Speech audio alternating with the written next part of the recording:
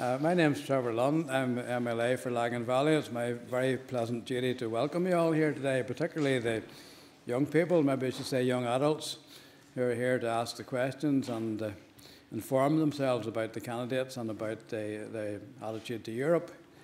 If you haven't been in here before, this is actually a very famous chamber. This used to be the upper house of the old Northern Ireland Assembly, so it would have been the equivalent of the House of Lords.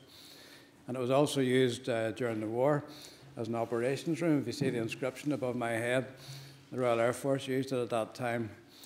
As a lot of very famous people have spoken here and have been grilled in here and have asked questions, so you're walking in some quite well-known footsteps. If you look at that picture on the wall to my left, you may recognise some of those people. That was the previous assembly. But John Humes there, and Ian Paisley, Gerry Adams, various other VIPs. So it's, as I say, you're very welcome here. I hope you have an interesting and intelligent debate. I hope you find out the answers to the questions that you want to ask. And I'm now going to hand you over to Jim Fitzpatrick, who's going to chair the event officially. So have a good day. Thank you very much. Thanks very much, Trevor, for the welcome, for sponsoring this event. It's great to see you all here. This is very much an event that is about you taking part as much as listening to what our politicians here have to say. And actually, I was going to ask you see the wearing away at the cloth there. That's to do with when they went out to vote, the different sides and so on. So that's over the years. You can see what's happened when people went out to vote into the different lobbies. They sometimes touch the cloth for good luck or whatever. We've got a different system today for you guys who are taking part in the voting, and you have these little doofers here. Has everybody got one, by the way? Let me just check. Anybody missing a voting doofer, for want of a technical word? Okay, well, listen, to tell you how these things work, and Bill assures me it's just like, Millionaire, basically. If you think of it as in ask a friend or ask the audience more, this is what it is. It's who wants to be a millionaire. The only difference is that there's no money up for grabs, I'm afraid. But what we'll do at different stages, you will be asked to vote. You'll see your options up on the screen, and then just simply select your number. There's a 30-second window. When I say vote now, then you vote. And you have to vote within 30 seconds. It'll be registered. You don't have to press send. You don't have to point it towards anything in particular. And essentially, your vote will then be registered. It's anonymous, so you don't need to worry about anybody looking at you. Also, it's in a sort of break with Northern Ireland style. It's one person, one vote. You can't vote. You can't vote any earlier than the 30 seconds. You can't vote after it, and you can't vote more than once. As soon as you've pressed the choice, it'll be registered. You can't change it either. Okay, so make up your minds within that window. Press the number, and that'll be the vote. And I also want us to test that out. Actually, if you don't mind, we've got a little question here for you. A very simple question. Have you been to Stormont before? Okay, that's the question. You can see on the screen your options. Press 1 for yes. Don't press it yet. Press 1 for yes, 2 for no, 3 for don't know, no opinion. Everybody vote now.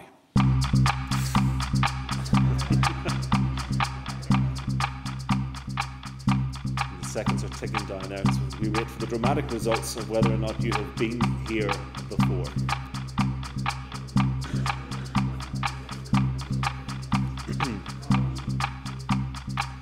So simply 1, 2, or 3. I think the votes are coming in there, are they, Bill? Yeah, those in the corner here. We can see the clock coming down, and that's it. Our time is up. Okay, so we can see that 70% of you have been here before. 15 haven't, and somebody doesn't really quite remember. It's confusing. You're not normally here on a Friday anyway.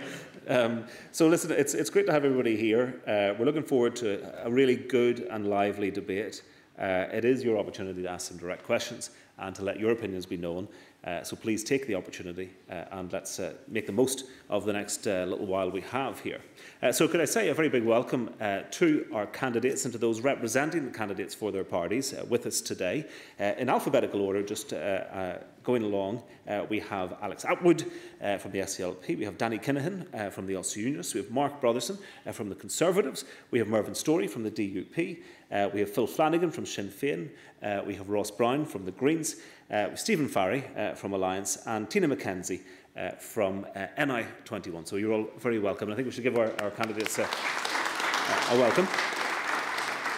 Just to get things moving, what I'm going to do is ask them to, in 2 minutes, give us an opening position on why you should vote for them or their party. Before we do that, what I want to do is just kind of sort of test the temperature with you and find out who you would vote for if you had a chance right now. And I'll explain the options, if you can see on the screen or on the TV screens. You can see there's 7 options there. Some of them have been grouped together. If you look there at number 5, it's just simply because there's not enough room really on the screen to put up all the options.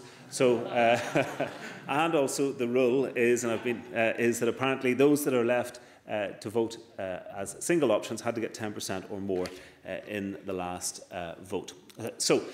Basically your options are 1, 2, 3, 4. Then if it's TUV, Conservative or UKIP, it's number 5. Green, NI21 or Alliance is number 6. And 7 is if you're not going to vote. Okay? Everybody, think about who you might vote for according to those options, and if you could all vote now.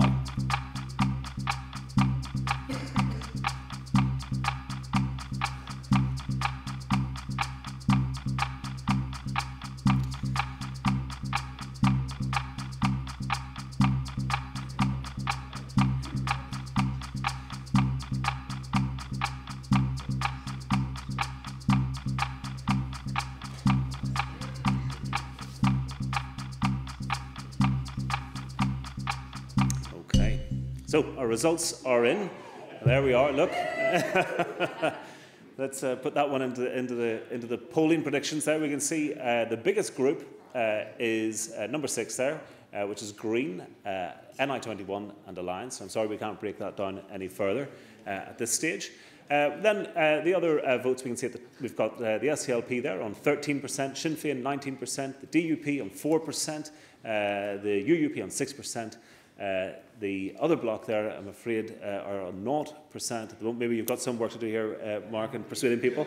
And then there's actually a substantial there who wouldn't vote, 13% saying they wouldn't vote. Now, it'll be interesting. We're going to take a poll at the end today, so please feel free to change your mind. The funny thing about voting, and sometimes people in this part of the world don't realise it, is it's a matter of choice. You don't have to vote the way you're told. You don't have to vote the way your parents voted. And in fact, you're allowed to change your mind. So with that, let's hear from our candidates. As I say, beginning in alphabetical order, and you've got 2 minutes each to impress these people, to persuade them of your merits and the merits of your case. And if we could start, please, with Alex Atwood. Alex, and I'll give you a microphone here. Thank you, and you're all very welcome. But before I start, could I congratulate somebody in the audience, because earlier today, one person in this room discovered that she was going to be the head girl of Hazelwood Integrated College next year. So would you like to stand up? And congratulations.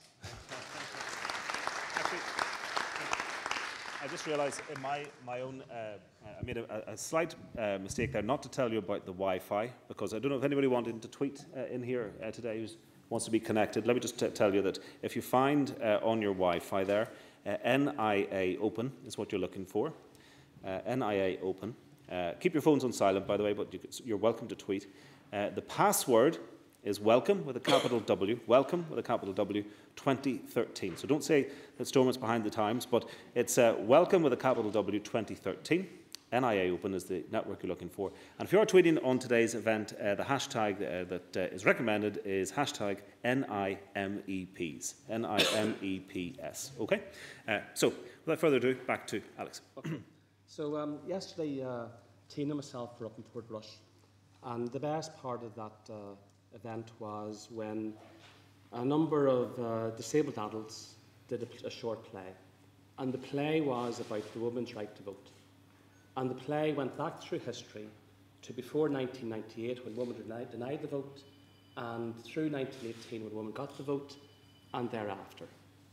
And that's the first point I want to make to you, that if you are 18 or if you're approaching 18, take the opportunity to vote, because it was hard won and it needs to be preciously guarded. Secondly, even if you don't vote, I would ask you to be politically active, because as somebody once said, given your age and your character, you have an appetite for adventure over a love of ease, and you're less likely to cling to outworn slogans and obsolete dogmas. So whatever your politics may be, I would encourage political activism to bring about bold, radical and decisive change. I would ask you, thirdly, to be pro-European, and very brief reasons. I am named after a man who lies in an unmarked grave on the Belgian coast in a place called Newport. My great-uncle Alex Atwood, who was killed in the First World War. His anniversary is in 1917. This is the 100th year.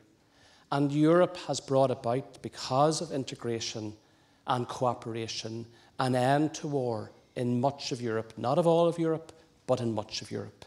Secondly, if we are going to address the big challenges of our society, and there is arguably no bigger challenge than climate change, we have to coordinate our efforts across the European Union and the world in order to reduce emissions, increase use of renewables, and try to save the planet from man-made disaster.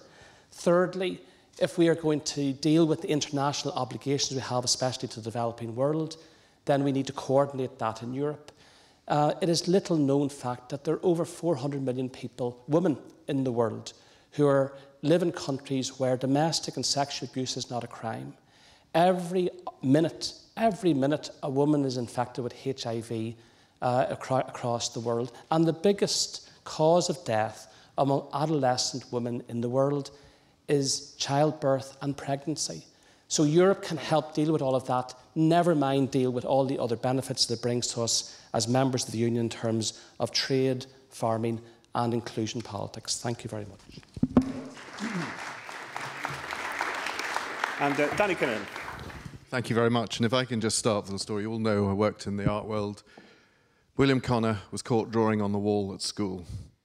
And instead of being punished, he was sent off for art lessons. And that's the artist in that painting. And that is really the way we should be looking at everything that happens in the future, finding the constructive way forward of doing it. Now, I'm not the candidate. I'm here in place of Jim Nicholson because I'm afraid he had something else he'd already got in the diary and couldn't change. We're pro-Europe, but Europe isn't necessarily run in the best way. So we've said that we want to see it reviewed, we want to see it renegotiated, and of course we're for a referendum. But Europe isn't like Northern Irish politics. Europe is working as a team, and the Ulster Unionists, the DUP and the Sinn Féin have been there to date, and Jim Nicholson has the most experience of anyone there. It's about working together, and they all work phenomenally well together. They've just, I think since 1988, got over $7.5 billion money to come back here. And that is what helps Northern Ireland, whether it's peace money, whether it's agricultural, whether it's to help cause us to change our attitude to climate change, environment. It is all part of it. And Jim, with his experience, sadly isn't in Northern Ireland most of the time because he's there very much leading in Europe. He's part of the team negotiating in Europe with how we work with the US and all the trade with the United States and the Europe. And that is phenomenally important. And it's also trying to place all the goods that we produce, not just Northern Ireland, but Ireland, so that the European goods are saleable to the rest of the world because we can rely on them as safe food and safe technology. It is about being part of leading Europe forward. This isn't just about Northern Ireland, although he's there working for Northern Ireland. It's leading Europe in the rest of the world, and Jim is there. He's one of the rapporteurs. He's one of the very, very top people in Europe at helping create change. And so when we ask you to vote for Jim Nicholson in the election, he's got the experience, he's known by all of them, and he's very much part of the team that makes Europe work. Thank you. Thank you very much, Johnny. Buying on time as well, so thank you for that. Mark Brotherson from Conservatives. Thanks, Jim. Good afternoon, everyone. As you can see, I've got a massive task starting from ground zero, but I'm in with the TUV and UKIP. So I'm Mark Brotherson, and I'm representing the NI Conservatives as the EU candidate. The NI Conservatives have a very clear message in this European election. If you want real change in Northern Ireland and in Europe, then vote for the NI Conservatives. The reality is that we're the only party in the room today that can offer a referendum to you on a reformed EU. The only party that can do that, despite what you hear anywhere else. We're also the only centre-right party which is absolutely and totally focused on economic regeneration of Northern Ireland. So let's be clear, decisions in the implementation of European matters and funding are made at Westminster, and then the allocation of funding and other decisions are then allocated through to Wales, England, Scotland and Northern Ireland. And we, the NI Conservatives, are the only party that can take you from the council chamber locally to the cabinet table and to the European Parliament. We have that direct link.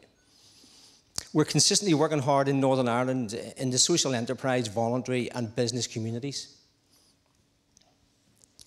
We're passionate about rebalancing the Northern Ireland economy by proactively focusing on growth of our private sector, the voluntary and the social enterprise sectors. We believe Northern Ireland's education system must be seamlessly correlated with economic, social and cultural development in order for Northern Ireland to successfully rebalance the economy. We encourage innovation and celebrate entrepreneurship, not just in Europe or in the United Kingdom, but also in Northern Ireland, which in turn we believe assists our private, voluntary and social enterprise sectors to transform challenges into opportunities. We're dedicated to improving sources of finance for the private, voluntary and social enterprise sector, including simplifying EU finance schemes and funding initiatives that will facilitate skills development and job creation. Time, Mark. So each and every one of you in the room, vote for the NI Conservatives, as we will lead by example and we will champion change for the private sector and in the European Parliament, and we will create new opportunities for business. Thank you. Thank you very much. Now, next up, we have Mervyn Story from the DUP. Mervyn. Thank you, Jim, and can I welcome everybody to the Senate Chamber this afternoon. Normally I'm here on a Wednesday chairing the Education Committee, so it's out of my comfort zone to be here on a Friday afternoon, but not out of my comfort zone when I see so many young people who are here and making your voice and your opinions known to us as politicians. The European Union is important to us for many issues, namely the first, and that is we need to ensure that we maximise the benefit from the European Union structures. The European Union is not what it once was, it's not what it is, and it's not what it should be. However, in the future, it has to change. No institution, whether it be this institution, whether it be any other political institution, can remain in a static position, because we have to ensure that we reflect the changes in our society in a way which is to the best of our community. When it comes to ensuring that Northern Ireland has its place at the table, Diane Dodds, I believe, has ensured by her place as a full-time member of the Agricultural Committee, the first MEP from Northern Ireland to sit on the President's Committee, has clearly demonstrated that she has the capacity and the ability to be able to ensure that whether it is a fisherman in Portavogie, whether it is young people in terms of the various schemes and plans and programmes that emanate from Europe, she's there to ensure that there's a voice heard which reflects your views, your opinions and the future of Northern Ireland. Northern Ireland is a different place today. It's not the same place that it was when I grew up as a young person in North Antrim. However, we need to ensure that whether it's Stormont, Westminster or Europe, we maximise the benefit for our young people, because our young people are our future. Agriculture is a vitally important industry to Northern Ireland.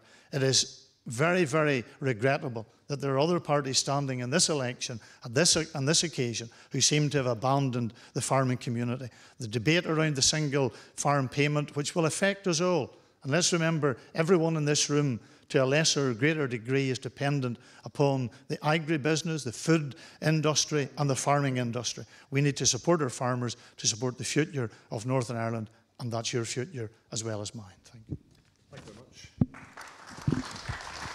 Thank you, Mervyn. Next up, Phil Flanagan from Sinn Féin. Phil. Thanks, Jim. I'm delighted to be here to represent Sinn Féin and represent Martina Anderson, who's Sinn Féin's MEP in Europe, who unfortunately can't be here. I want to thank the Integrated Education Fund and Lucid Talk for organising this event. And I also want to point out that I'm very impressed with Jim's iPhone cover. I thought he was standing holding a cassette, but it's actually the back of a phone, so it's pretty cool. I think it's important that we as elected representatives, that we as politicians and particularly people that are standing for election looking for your vote, outline to you The people that elect us, that put us into our jobs to represent you, know where we stand on certain issues. So I think events like this are brilliant. I love getting out and about to meet people. I don't think enough people come up to Stormont to engage with politicians. So events like this are very helpful for us as politicians to engage with people and for you to put your issues on the table here. I believe that these elections, both the European elections and the Council elections, are crucial. I think they're very important in determining how we move forward. Growing up as a young person from West Fermanagh, I had no interest in politics. It was never something that was discussed around our table at home. And I still don't know what I want to do when I grow up. But here I am.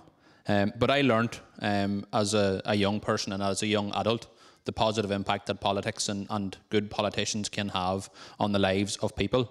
So that's why I'm here in politics representing people.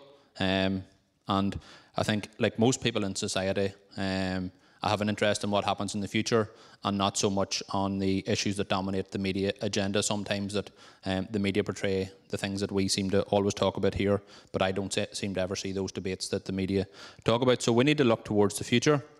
The future of the European Union is a very important debate, but it's one that bores an awful lot of people. You know, who really gets excited about what the future of Europe holds?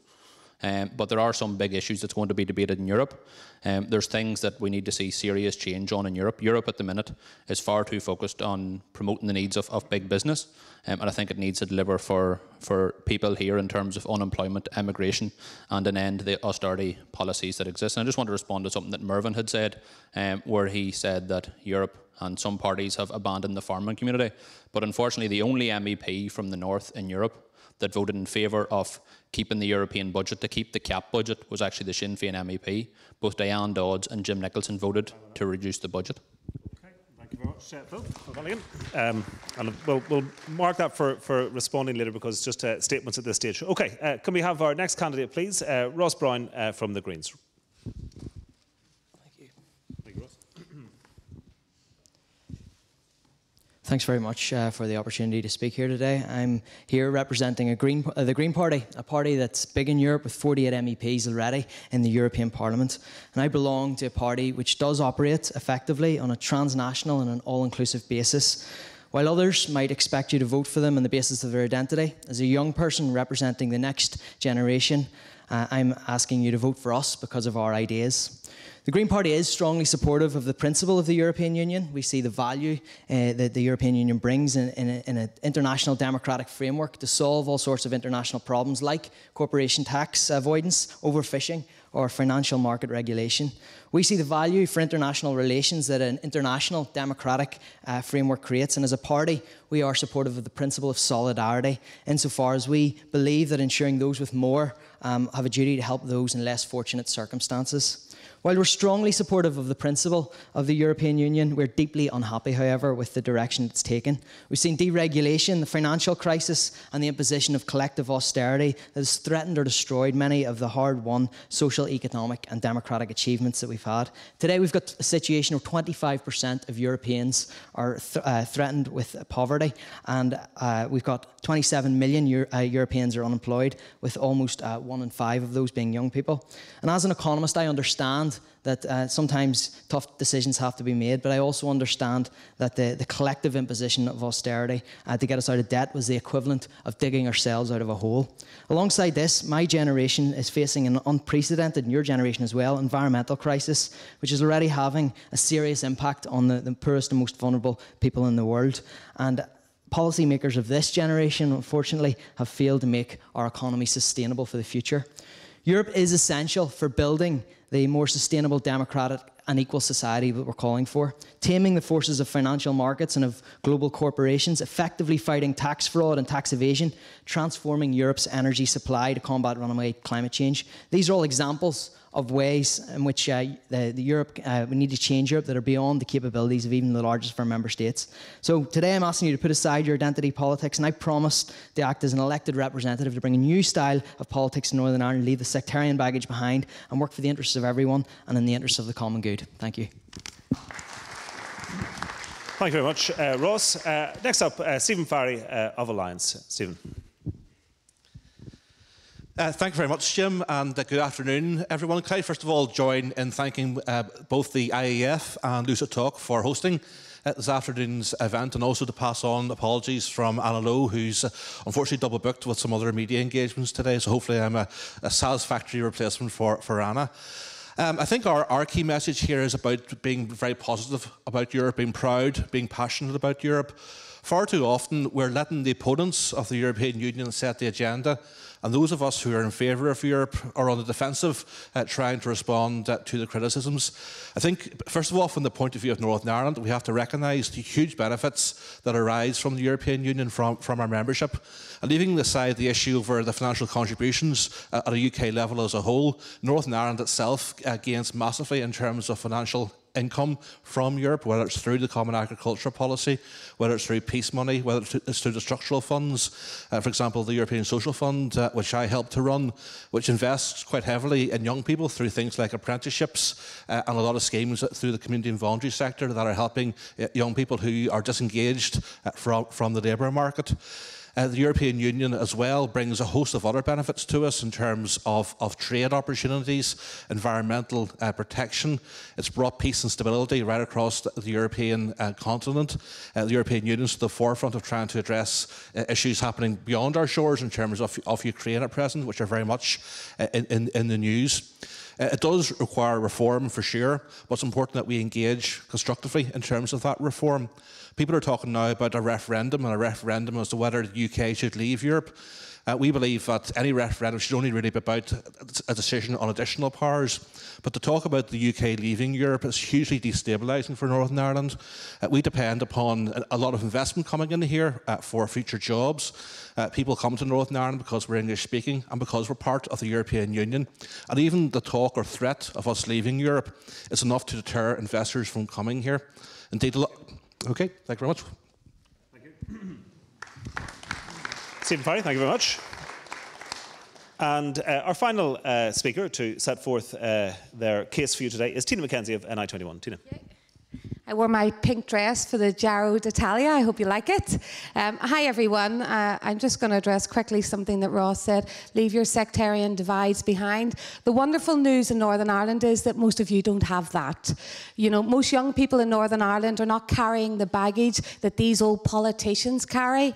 Let's face it, you want a new Northern Ireland, you want a pluralist Northern Ireland, you want a liberal Northern Ireland, and so do I. I'm not a politician, I'm not an elected representative yet. I'm from business. I'm a girl who failed her 11 plus from West Belfast. I also, when I did my A-levels, I decided I loved politics. I did politics, and thank God I passed my A-level politics because I liked it, I enjoyed it, and that's what education's about. Education's about finding something you love. The next step to education is about finding a job. If we continue in Northern Ireland with the type of politics we have, what's happening is we are stifling our economy. I know, I'm a business person. I worked right across Europe, that girl who failed her 11 plus, and I didn't do well in my GCSEs. I became one of the top directors in the UK and worked globally with the largest companies. So you can achieve anything you want to achieve as long as you put your mind to it. Northern Irish people in business, when we get out of Northern Ireland, we're the best. They always said to me, when do you stop? When do you give up? And I'm like, well, we've got grit in our belly, because we've had a hard time in Northern Ireland. So now is the time for young people to throw off the shackles of this old Stormont, throw out all this orange and green rubbish, look up to your results that you did. You don't want it. Tell them loud and clear, no matter what they say, we judge them by their actions. And all we hear on television is bang, bang, bang, bang, bang. What about jobs? What about the fact that 1 in 5 of you will be unemployed? What about the fact that if you're doing accountancy or even if you're doing law, you're some of the smartest academics, and if you're even doing teaching, you're probably not going to get a job here, because we would rather talk about parades, flags, and the past, unless other people get into politics, people like you. Don't think that politics is all what you see in Stormont. Politics is engaging people and telling people like you that you can get involved and you can make a difference. NI21, it stands for Northern Ireland in the 21st century. It's new politics. Thank you. So there we are, folks. Those are your candidates. We're going to hear more from them, and you get a chance to question them directly, and we get a chance to hear from you. So let's just move on to one of our first topics. And really this is a section where we want to deal with what does Europe mean to you. We want to examine that. And I think one of the ways to start off with that is to get you to vote. Okay? So Northern Ireland is part of the European Union. What is the main impact of this membership? Now, hopefully you can see on the screens, the TV screens there, or the screen up above.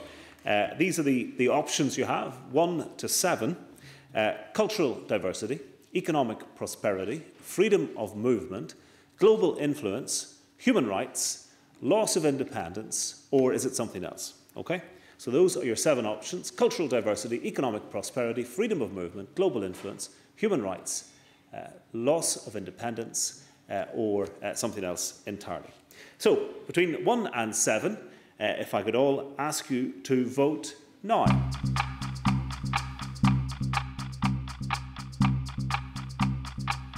Remember, just have to press it once. It'll accept your vote there and then. You don't need to point the thing towards anything. It'll just be registered. And as soon as the 30 seconds is up, we can give you the results of that poll.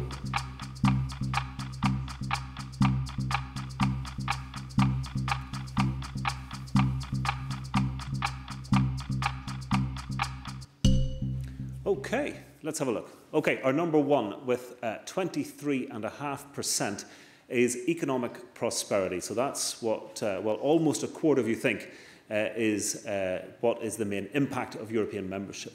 What do we have after that? Next, we have freedom of movement, obviously a big issue. Nearly 1/5 of you, 19.6%, say freedom of movement is the main impact. Then going down to some of the other popular ones, cultural diversity and human rights are equal there with 8 votes each, 15.7%. Loss of independence is a main impact, so a number of you are either concerned about that or recognise that as an issue.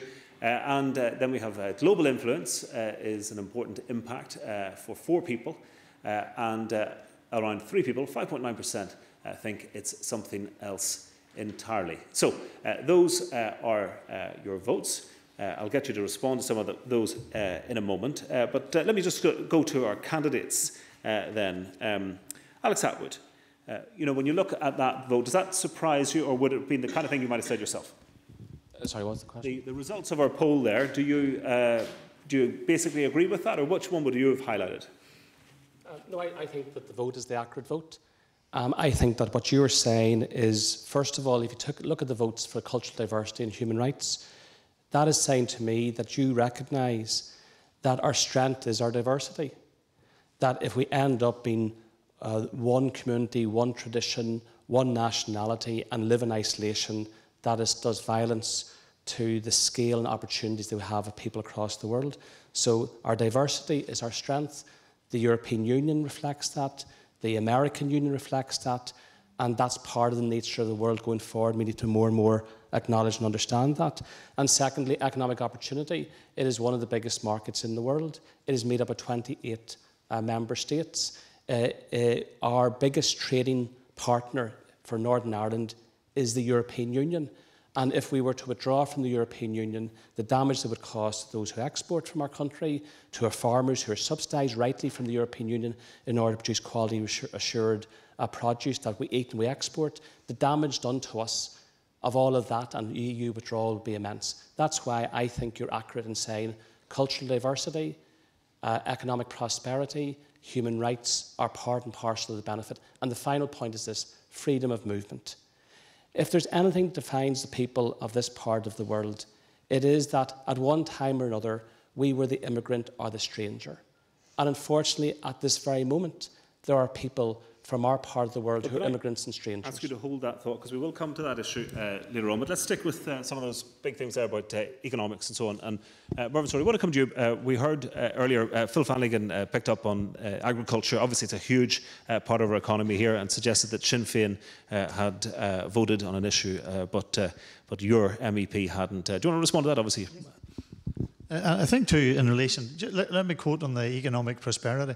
That's a reflection of what the executive has put here as a priority. Why? Because despite the dismissive nature of some of the comments earlier about the older politicians, The reality is, for us all, we need a stable economy in Northern Ireland. And that has been reflected. And the job announcements over the last 2 weeks are clearly an indication that something's working. So, you know, we either read the glass half full or half empty. And I think in terms of Northern Ireland, you need to be able to ensure that there is a structure in place which maximises the benefit to have the access to economic prosperity and to job creation. And I think that has been displayed and demonstrated a few weeks ago, or in the last couple of weeks. In terms of the vote at the European Union, yes, we voted against the reduction in the budget for this reason, because the bureaucracy of Europe is astounding. Why have we 2 parliaments? Because of the treaty. There is billions of euros that are squandered moving the parliament from one location to another. But what we are very clear about is that we are not going to allow a situation to develop, as is being proposed by Phil's minister in regards to farmers, that there are some who are more advantageous and more that you should protect over others. Let me go back to the point. And the SDLP is in the same position on this issue. The Ulster Unions, I don't think, have a position on this issue. And it's clear, the single farm payment is the single biggest issue facing the electorate in this election. Because if we do damage to our farmers, whether they're hill farmers, whether they're low-lying farmers, we will have a huge impact on all our economies, because to a lesser or greater degree we all depend upon the agricultural community and the business in Northern Ireland. So that point in terms of the economics vis-a-vis the farming community is a vitally important point. Thank you, Mervyn. Danny Kidden, do you want to respond to that? Mervyn says he's not sure whether you have a policy on single farm payment. I think that's quite a disgraceful comment. Jim is out there working on it, and the one thing we've never had in agriculture is politics.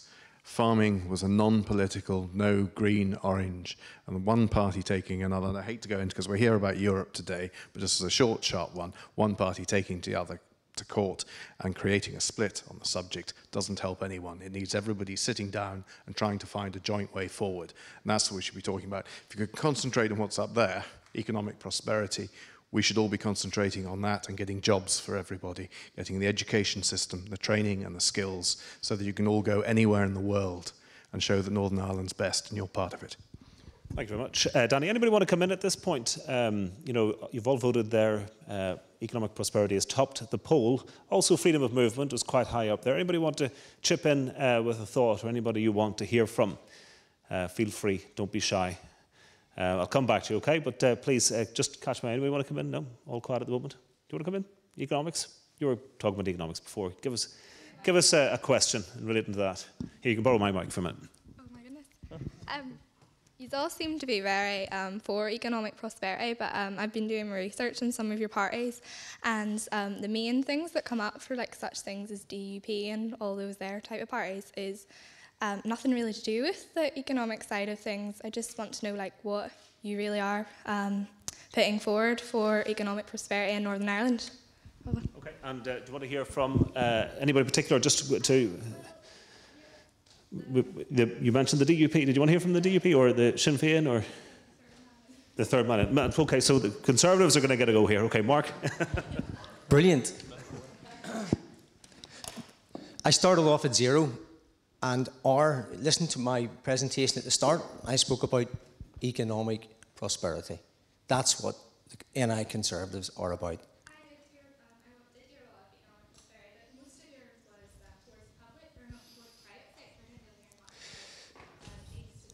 Yeah, and the fantastic opportunity we have in Northern Ireland is our economy is 70% public and 30% private, and the private sector in Northern Ireland is 98% small to medium-sized enterprises, and 90% of that are micro businesses. So the world of work you're going to transition into from where you are now, if you stay in Northern Ireland, is to micro organisations.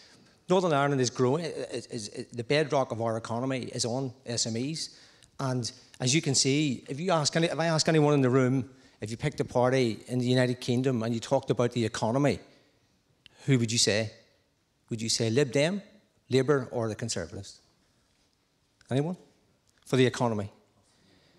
Oh, not Ulster Unions, but what disappoints me is I'm here, the same as Tina, not as an elected representative yet. And I'm disappointed because I have worked across Europe and globally, and returned to Northern Ireland because I left Northern Ireland disappointed, probably as you are at the minute, with the political situation that was going on. I've seen a wider culture and a wider prospect.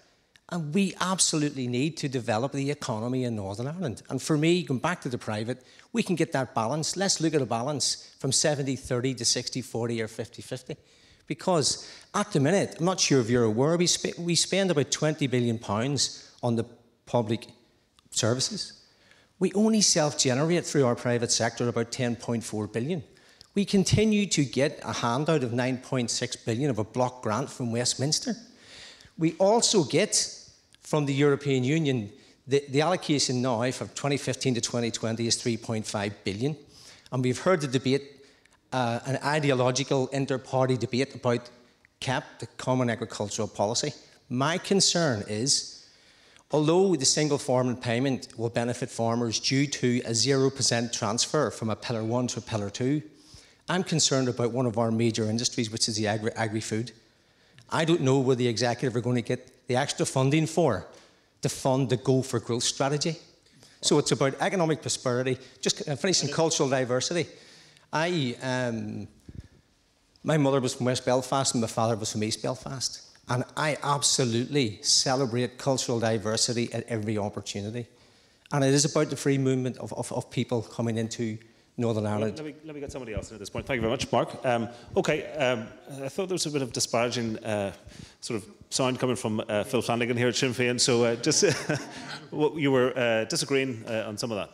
Do you want us to speak sitting down or do you want us to get up? Stand up. I think probably stand up from where you are. Yeah. No, well, I think one of the fundamental problems with the European Union is that it's run by a collective of right-wingers. And all you hear is how we need to grow the private sector. And the way to grow the private sector is to cut the tax they pay. But what about the small businesses that aren't making money? You know, what about cutting their operating costs? What about cutting energy costs? There's no talk about that. It's all about helping big business. And that's what people like Mark are interested in, is helping big business, even though they make up a very small proportion of our economy. It's the only people like the Tories are interested in. Do you want to come back in on any thoughts on that? Do you think the European Union's run by right-wingers? Well, to a certain extent, yeah, I think it is. I agree with that. I do think that they do concentrate on like where the big money is, and things like that. I do believe that they do discriminate kind of against the private or public sector, as they think they're an easy target, and they can take away from them and feed into the big business as well. Okay, thanks very much. Anybody else want to come in at all? Just throw your hand up. I just want to get more of the pupils in. Yeah, just give me a microphone here. Tell us who you are and what you want to say. I'm Jack from Oakoven Dairy. Mr Atwood mentioned that most of our trade is exports over to the EU. And I'd like to ask Mark, the Conservative, how will you maintain the high trade that we do to the EU, if we do leave the EU? Okay, give us a quick one on that, Mark. How do you maintain the trade if you were to think about leaving? Is that what you're saying? Yeah. Yeah, at the minute it's a market of 500 million, as we know, and the Conservative Party now have kept the economy growing for 5 quarters in a row to 3.6 of growth. That puts us in a brilliant position to negotiate with Europe reform. And let's be under no illusion here. The reform in Europe is happening as we speak due to austerity. And what happened? So due to the economic and global downturn, Europe has to change. And I'll go back to Phil's comment, absolute rubbish. I'll tell you why. Europe is focused on SMEs and Northern Ireland is focused on the small to medium-sized enterprises. The United Kingdom is focused on SMEs, focused on the micro-business sector. That's where the investment has to go. That's where the jobs come from. Remember, no business starts off big. So we can't get a big business unless we invest in small business.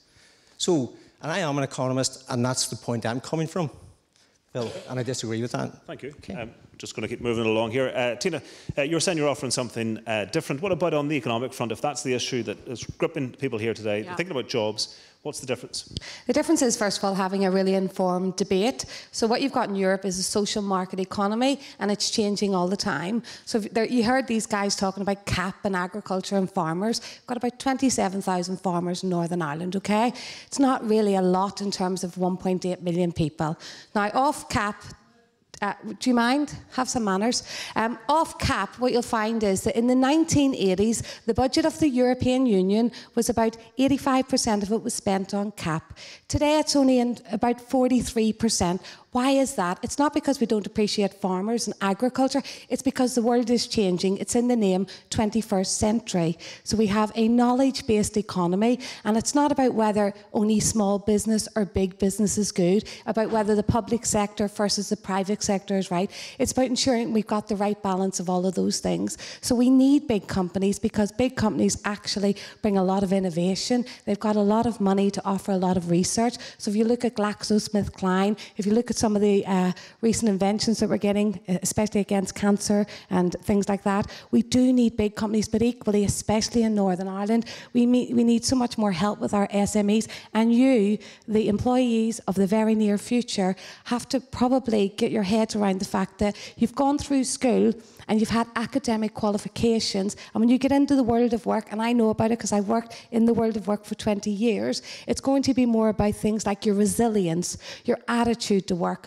how you are with other people, your ability to build a team.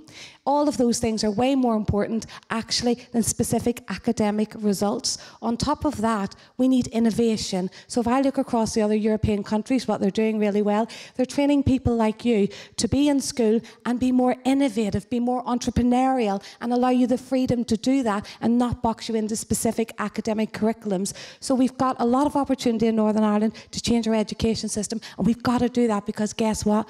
I don't mean to be negative, but we're a little bit behind the ball here.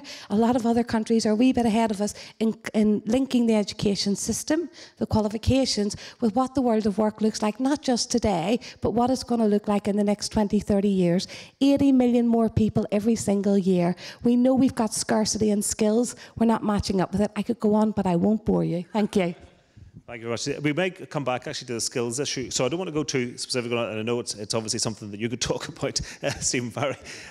But just in the general wider point then, taking the two headlines there, I suppose, the economy and freedom of movement, do you agree with our voters here that those are the big issues? Well, in many respects, the two go hand in hand. I mean, freedom of movement means both for freedom of labour, and that means people, and the importance of people seeing themselves both having an identity from their region of Northern Ireland, and also their country, UK or Ireland, and also being pro-European and being part of Europe. I mean, part of that wider community where people are open, they get on with each other, and that they see a real common purpose in terms of what is a very difficult and challenging world. It also means freedom of movement in terms of goods, and we benefit hugely from being part of that single market.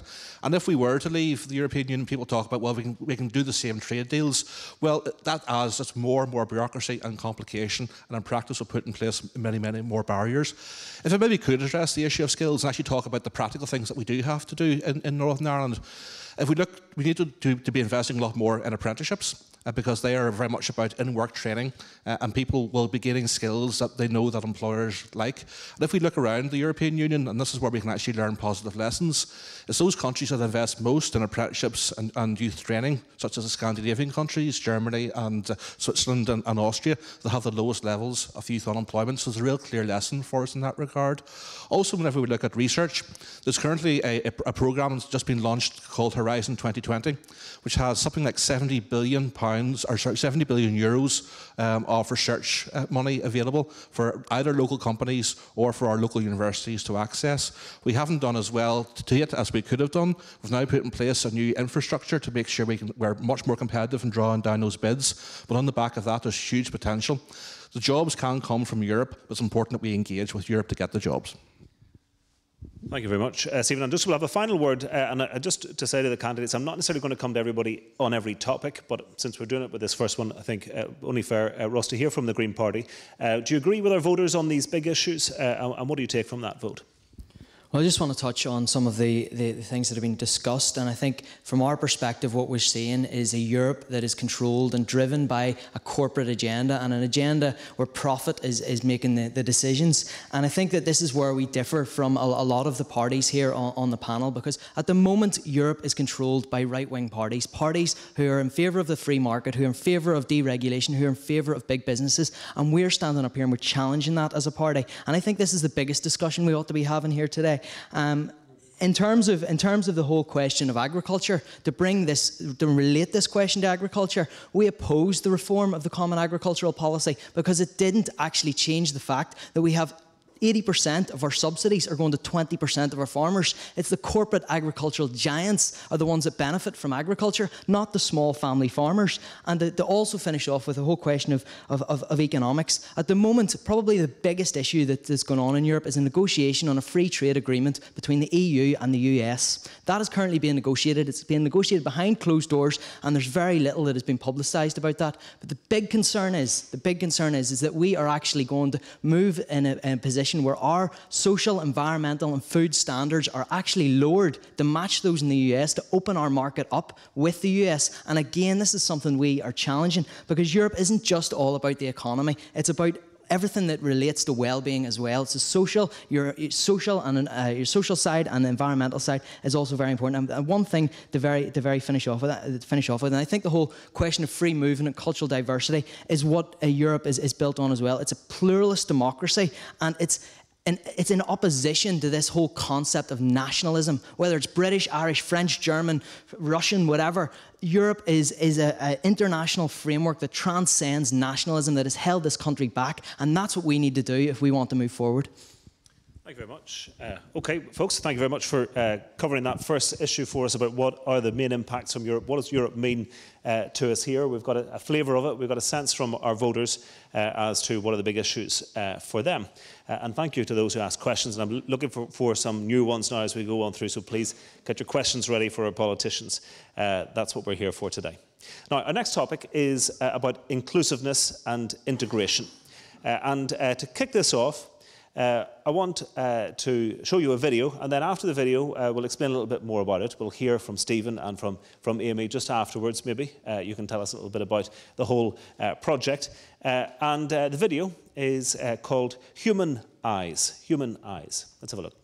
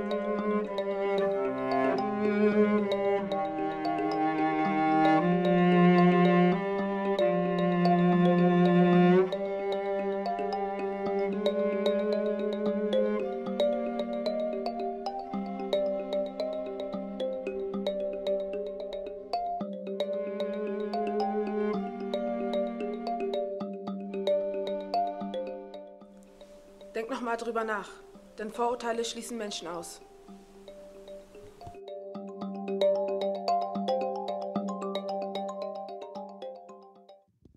There we are, Human Eyes, yep. Another round of applause. So, Stephen and Amy here were involved in the project. Tell us a little bit about Human Eyes. Maybe you want to stand up and I'll hand you the microphone. You can share it here and tell us what it's all about, what you've been up to. Well, basically, the video that you just watched is showing you how, looking at somebody, you cannot tell like what kind of background they're from. I mean, like one of the questions said, who's the university graduate? You can't tell from looking at those who is and who isn't. So the Humanise project me and Stephen first got involved in was back last Easter. We gave up our Easter holidays, and students from our youth from Romania, Berlin, Hamburg, and people from our own school, Hazelwood, all got together and got involved in this project.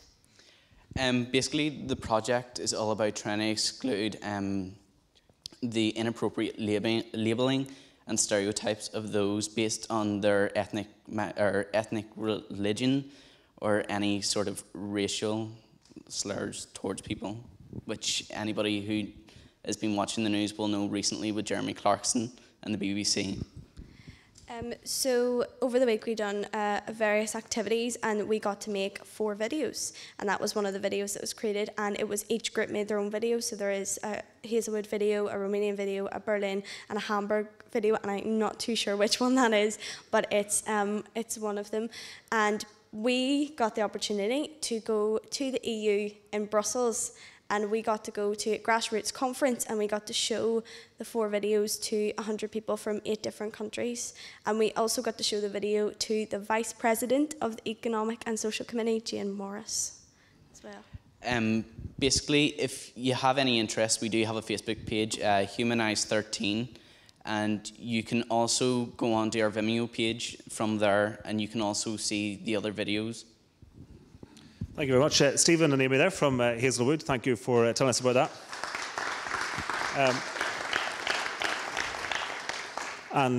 It is obviously an issue which is in the news recently for all sorts of reasons. Locally, we've had a whole spate of attacks on immigrant workers in Belfast. We've also seen issues with sport in the US, with the famous NBA owner having to basically sell the club because he made racist remarks. We've had the Jeremy Clarkson remarks. So it is a subject that is very much alive, unfortunately, and one that I suppose we have to deal with. So the vote we want to ask you here, and the question we want to kick this off, is in relation, obviously, to Europe. So has Northern Ireland's membership of the European Union helped to make Northern Ireland a more inclusive society? So what do you think? Has it helped make Northern Ireland more inclusive? And the options are 1 for yes, 2 for no, 3 for don't know, or no opinion. So everybody get ready to vote now.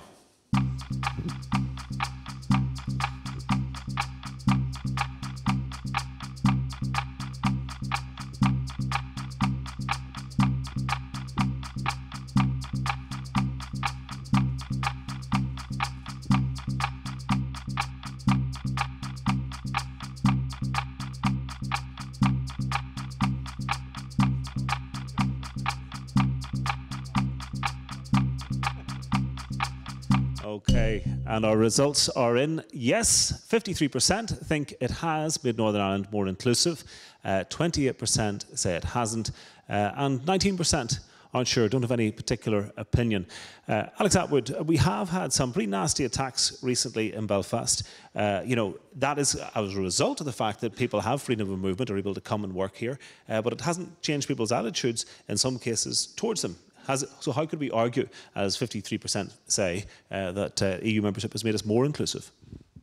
Because I think that if you ask the 53% in this room, they would say that because of EU membership, because of the 28 member states, because of the diversity of its people, because of the number of nation states that there are, because of the languages and the colours and that mix that makes up the European Union, I think that has infected and informed how we see ourselves, that consequently we do not look in the round at other people as alien or foreign. Some people do, clearly. Yes, but the 53%, I think, are right to say that we are more inclusive because we've become more respectful, more tolerant, more committed to equality and fairness. But the 28% are also right because whilst we have learned a lot in terms of respect, it's clear that when it comes to the nature of our society, be it in terms of those who are immigrants or in terms of those who are neighbours who were born here, there is still a lot of work to be done in terms of integration. I live in a constituency. We live in a city where there are 17 or 18 walls that divide the people. that is a symbol of the fact that we have yet more to do in terms of making our society inclusive. But if you judge it against our history, we are more inclusive and more equal than we were, and that Europe has contributed in order to bring about that culture change. Is there a mountain of work to be done? Clearly there is. That's why answers 1 and 2 are both right. Okay, thank you. Dan again, what do you think?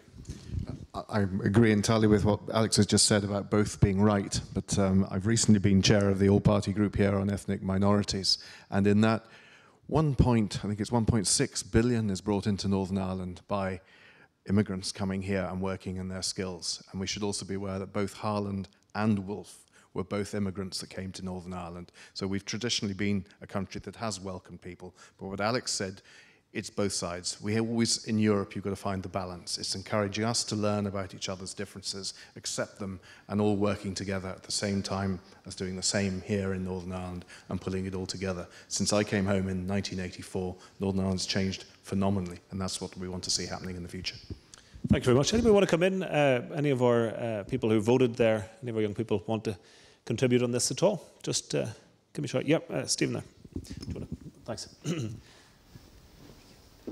I believe it was recently in the Belfast Telegraph that they're now saying that Belfast is slowly becoming the race-hate capital of the UK. And I was wondering, whoever wants to come in on the question, how you think that there portrays Belfast to other European countries? Yeah, okay. What do you think about all these attacks we've had recently? Anyone want to come in on that? Tina, why is it we've got, and even none of the people here, but we had comments from I think, one of the MLAs here at Stormont who seemed to almost, condone some of the actions that have taken place, say, in East Belfast. Yeah, I think partly our society is already coming from a divided situation. And although, some of the comments, we've come a long way and we need to be grateful for how far we've come, well, we haven't come far enough. And the situation is that unless you're kind of maybe living in a nice middle-class area, you're probably going to be segregated in Northern Ireland. 90% of people are in religious areas, and therefore, and we're here to talk about education, therefore there's not much chance of them having the opportunities to go to schools where there's a cross-community. So we have to face the facts of where we are, and if you're in a society where people are already divided, and it already is a fearful society, you're all smart, you all already know that we've got problems here. And therefore, when you put on top of that other types of people from other places, then that just gets exaggerated. So Northern Ireland is not a very nice, welcoming place for people coming from other places. Now, it doesn't mean that we're all racist, because certainly we're not, but it just means that we've got to work extra hard at ensuring that we don't fall backwards because of already the low base that we're coming from in terms of a divided society. We often hear our politicians saying, and I've heard quite a lot of even the leaders of political parties saying that they'd like to see more integrated education. And I laugh to myself because I think that's all well and good, but you guys can't even work together. Never mind tell our kids to go and get integrated. Isn't that the case? Thank you. Thanks. Yeah, okay, let me put that point to one of the main parties, and then I'll come to a couple of others who want to come in. Phil Flanagan, is the fact that we've already got this divided society adding to our problems then when we have add an extra layer to do with, say, immigrant workers? Well, I think one of the big problems we have is that in our society we have far too many racists, we've far too many people that are sectarian, we've too many homophobes, we've too many xenophobes, we've too many bigots, and we all need to deal with that collectively. I think as politicians we need to show leadership and challenge people that have such outdated beliefs. I don't think they're acceptable at any time, and they're certainly not acceptable in the 21st century in the modern world. In terms of whether being a part of the European Union has helped bring us towards a more inclusive society, I think it has. But I think also things like the media, the fact that you can now go around the world in a single day and that people travel more has also helped. So I think just the fact that the time's moving has made us a more inclusive society. But unfortunately, there are some people that aren't coming with us, and it is a difficult job to try and get those people on board. Okay, thanks. Ross, what do you make of it? I think that this is a serious problem, and a really depressing problem as well. And I think that one of the reasons that we're starting to see this in many ways is insecurity within our communities, underlying much of intolerance and sectarianism and racism is genuine concerns about things like services and jobs and health provision and education. And I think that at a time when we're seeing all those things cut and where people are finding it particularly hard with the cost of living and really trying to make ends meet, and they're not getting the services that they deserve. You've got the likes of UKIP who have come in and said, these are the people who are to blame. And that's not right. But at the same time, we need to deal with the underlying problems as well. I want to say a few things about the myths of migration, because this is, as I say, is often what we hear out there in the media. And actually, EU migrants contribute more than they take out in benefits or services in taxes. And my dad said to me one time, actually, he said, and I don't think he's intolerant, I don't think he's racist at all, but he said, I can understand why people are concerned, because people are coming in and they're taking these jobs and blah, blah, blah. And I said, Dad, where's your son? And he looked at me and he says, he's in Spain.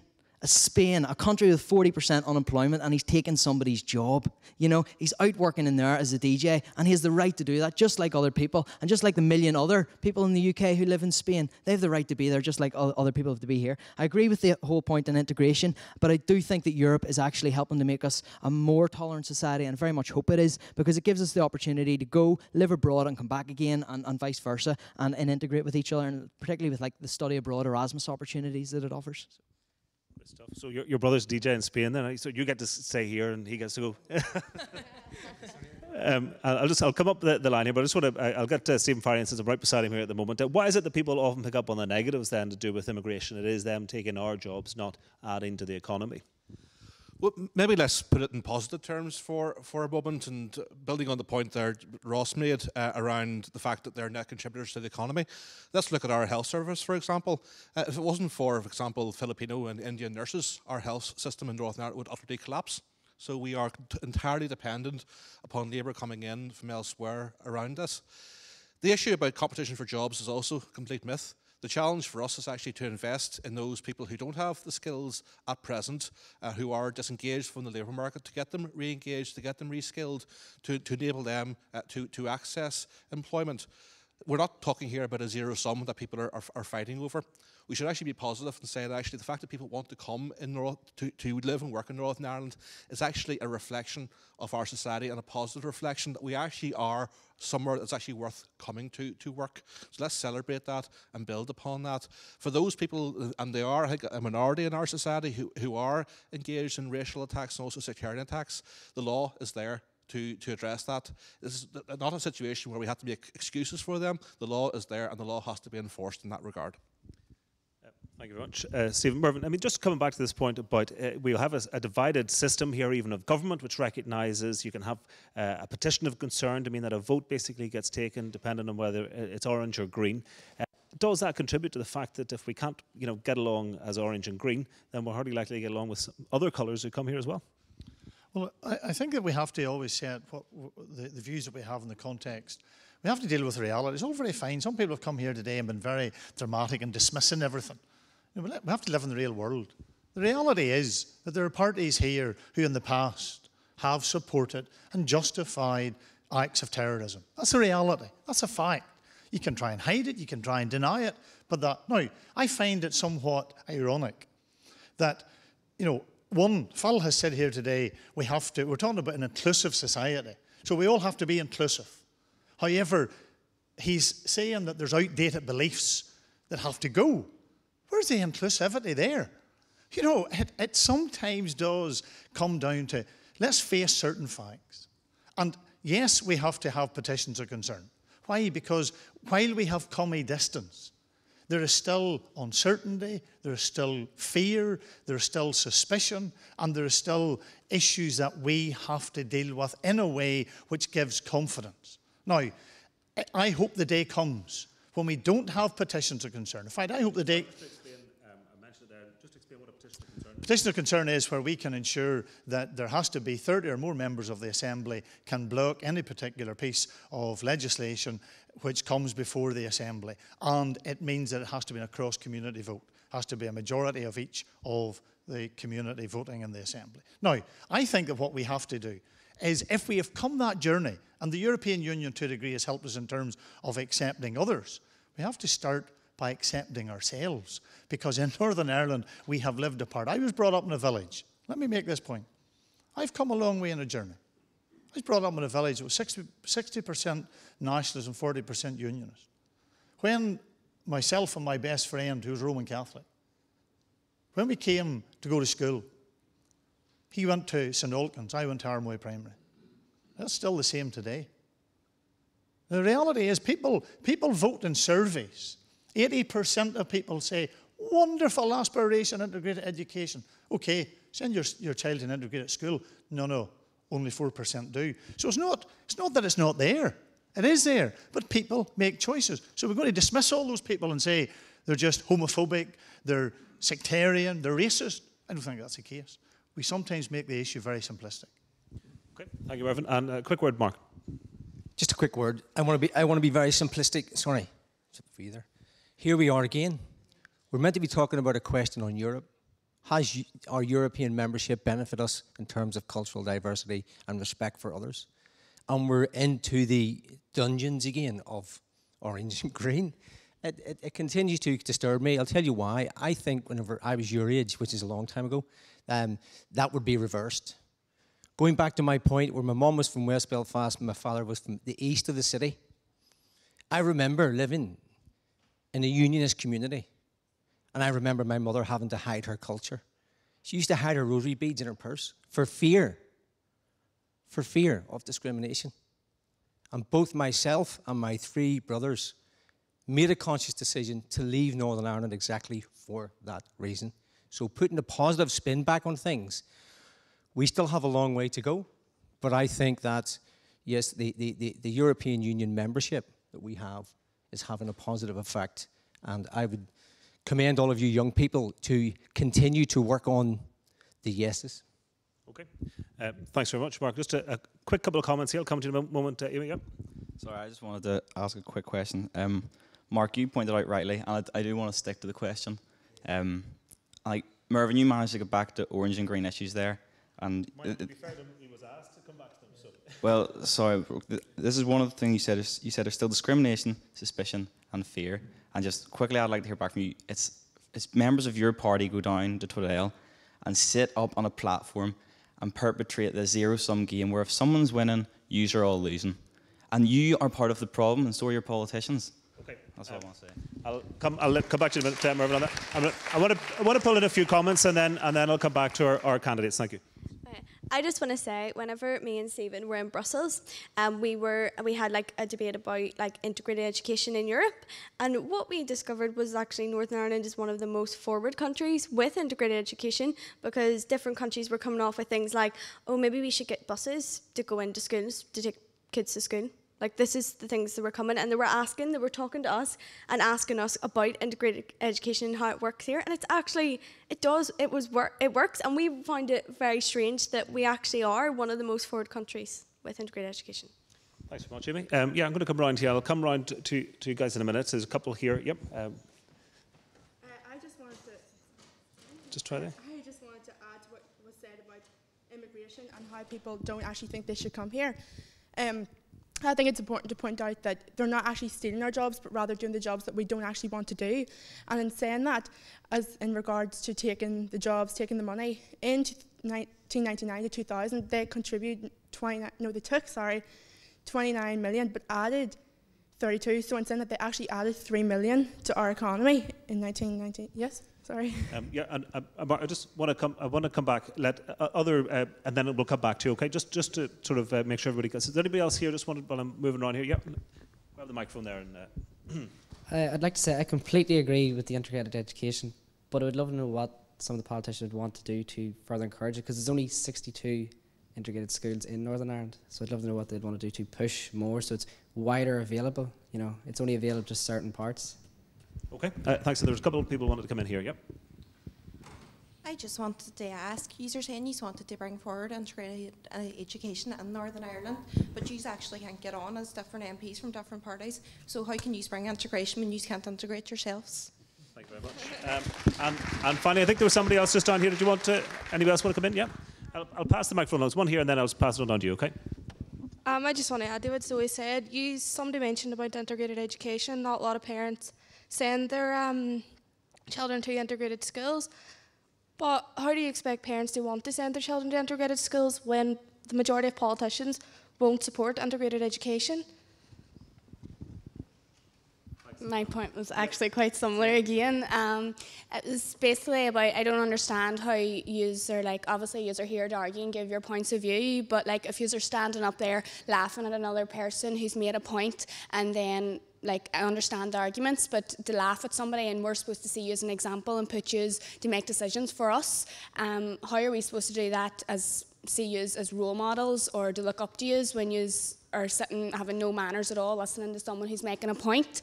And as for the integrated education, why aren't you like looking for new ways? Why aren't you looking to Europe if this is what we're supposed to feel inclusive with? Why aren't you looking to them for new ideas? Thanks very much. Okay. I'll just come back, I think, to the two main parties, first of all, DUP and Sinn Féin, I think, need to respond, because we're getting a lot of people asking about integrated education there, and also linking it, as we did, I suppose, from the question. You know, it is a factor in inclusiveness. If we can't be inclusive properly together, how do we expect to really be inclusive and welcoming of other cultures? Well, you see, at the expense of going back to the orange and green, let me answer the issue about Tweddale. The reason why my colleagues are at Tweddale is because if we're not at Tweddale, we're accused of abandoning our community. If we go to Tweddale, we're accused of aligning ourselves with sectarian politics. So, you know, we have to ask the question, why did Tweddale happen in the first place? Why are there people who cannot accept the expression of another culture and another tradition? I think that's the answer in relation to Tweddale. Integrated education. And the point was made about, you know, we're not integrated. The fact is, it is a huge step for Northern Ireland to have an all-inclusive executive.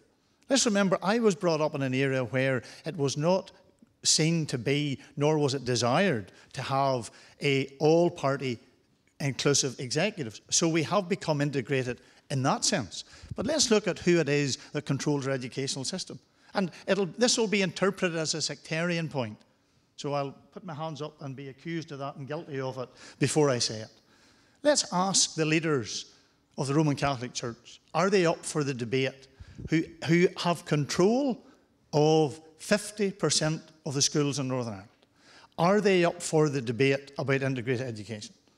Then, if they say yes to that, then this executive has made it very clear that they will ensure that the processes are put in place, whether it's through shared campuses, shared education. Remember, there's a requirement on the Department of Education to facilitate and to promote integrated education. That's not been removed. So the fact is, it's up to those others as well, not just the politician. And we're fair game to take it on the chin. But there's others who have a responsibility to step up to the plate and say, we're up for this debate. I would like you to ask them and others. You ask me, we've made our position clear in terms. Peter Robinson was lambasted when he made his Castlereagh speech. He was accused of attacking the Catholic Church. He was accused of being sectarian when he said we need a single educational system. I don't think my party leader can be any clearer than he's been. And he's not saying it for convenience. He does say it from conviction. Okay, can I ask you to share the microphone with at the same time. At the same time. Jim, I want to respond to a couple of things that Mervyn has said. Firstly, he says that if they didn't go to Tweddale, they'd be accused of ignoring their people. What they could do is go to Tweddale and stop winding up the people. Members of the UUP could not go to Tweddale and tell Richard Haas to go home. The two parties could go to Tweddale and tell the people who are there at an interface to go home themselves. It would make far more sense.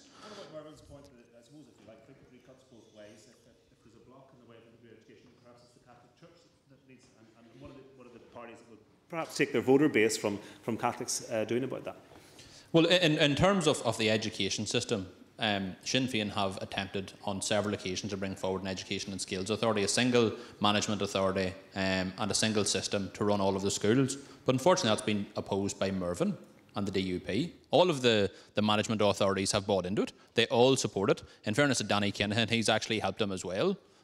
he led the campaign to oppose ESA, and it would have been the single most important step we need to get a single education system.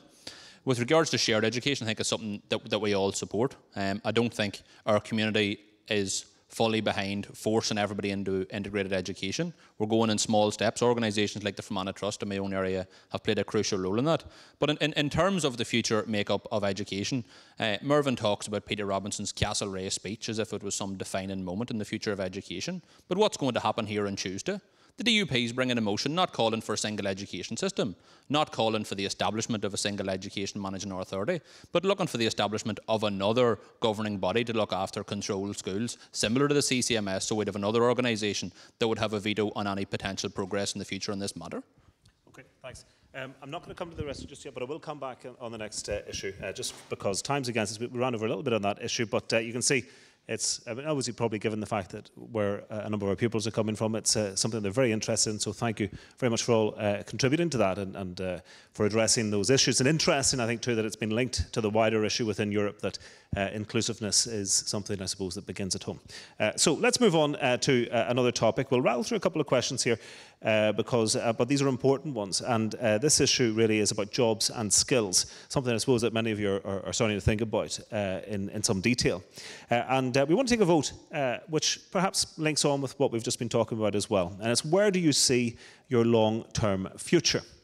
So where do you see your long-term future? Is it in Northern Ireland, Great Britain, in the Republic, other European member states, US or Canada, Australia or New Zealand, or somewhere else entirely? So do you hope to see your long-term future here in Northern Ireland, Great Britain, the Republic of Ireland, or any of the other options there? 1 to 7, if you could get ready to vote, and if you could start voting now, please.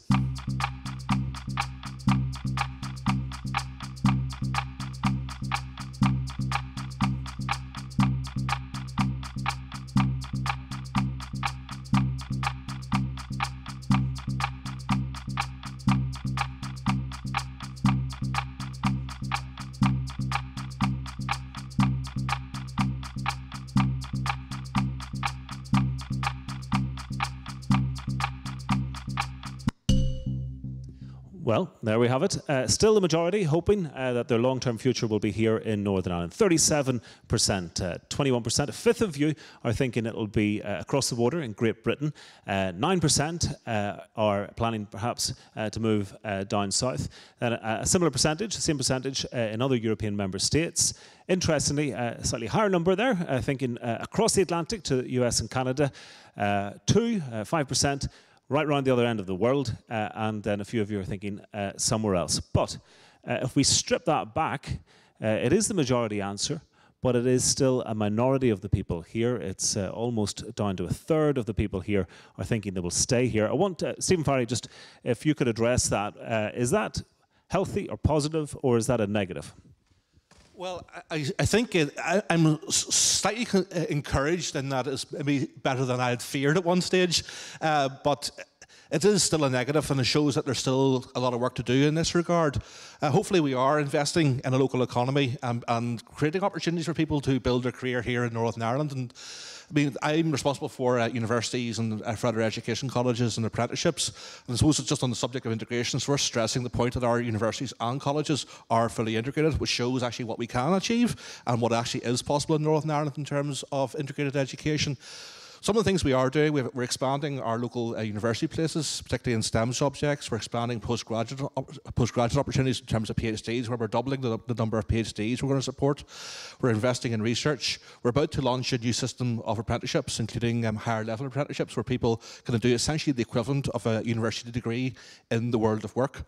Jobs are being created, and hopefully over the next 15 years, we're going to create about 30,000 jobs. If we get a lower level of corporation tax, we'll hopefully double that to about 60,000 jobs. So there's a wealth of opportunities coming here. Most of those will be at higher skill levels, particularly in some sectors such as ICT, the creative industries, agri-food, engineering. So we know where the jobs are going to be, and I would encourage people to stay here and build their futures in this society.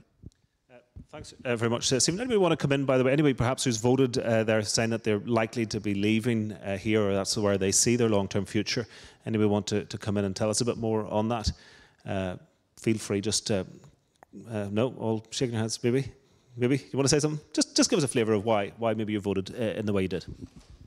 I want to be a teacher when I grow up, and sadly, every teacher that I've asked says that if you want a job in teaching now, that you have to go to another country, and I find that very sad because my family are here, and I think that if I want a job in teaching, that I should at least have an opinion and a chance to get a job over here, you know, instead of having to go to another country that I might not want to do.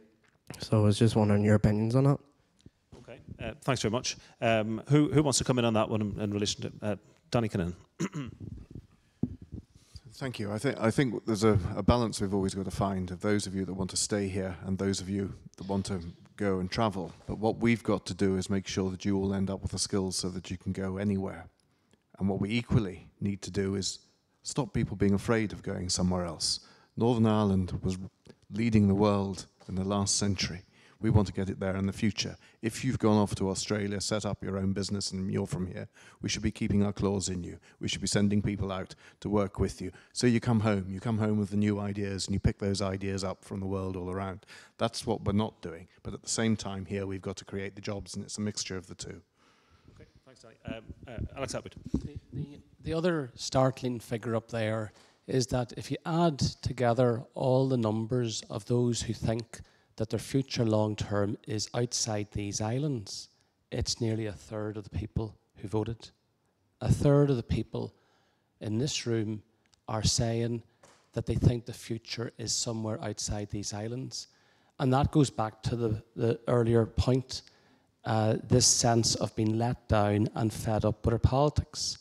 And all of you who expressed those views, all of you are right. All of you are right. Because the mood universally across Northern Ireland, in every city, in every county, is to be let down and to be fed up.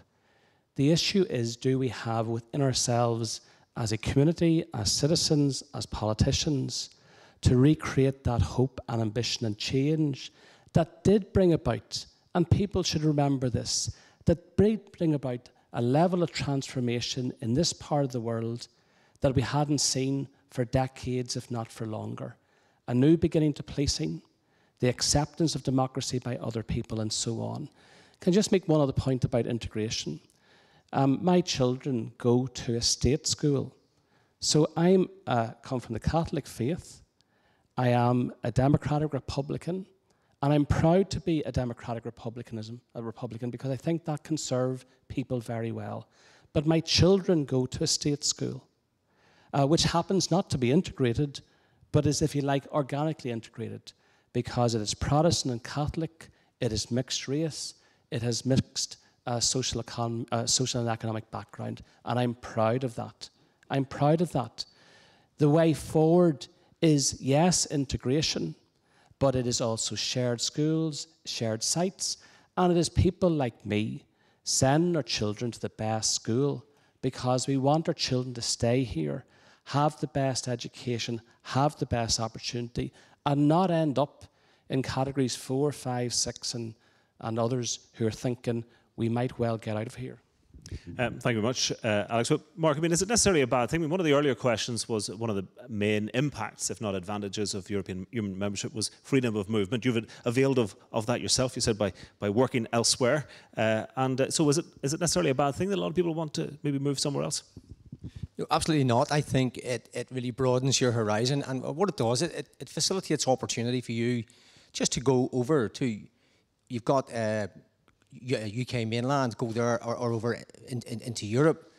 What we need to do is then enhance language skills as well, which will again strengthen that opportunity for you to do that. But what we're calling on is, going back to my opening point, it's about economic prosperity and growth in the economy for Northern Ireland. And that's what we want to do. We want to develop the private sector. We mentioned probably private sector earlier. So if we do that, we create more jobs.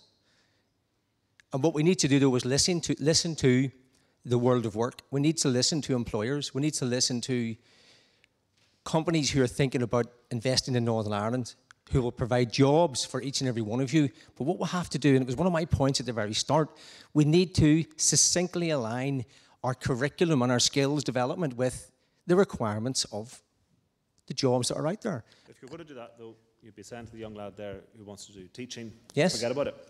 No, I'm not. What I'd say to you is to consider not just teaching. When you talk about teaching, you've got the primary sector, the secondary sector, and you've got further and higher education, which the Minister is leading quite eloquently at the minute. I would like to support, and I have to be there because that's where I work at the minute. But I have to say that I have been involved in some really innovative initiatives where you've got FDI companies coming in and they're challenging further and higher education to bespokely design a course that lasts 9 weeks, and you're getting young graduates and undergrads going into that really high, intense tempo of upskilling and getting a job at 25 to 28,000 pounds after that. So going back to your point, enrich yourself, go away, celebrate cultural diversity, go and explore other areas, bring the skill sets and bring your innovation, bring your entrepreneurial skills back to Northern Ireland, please.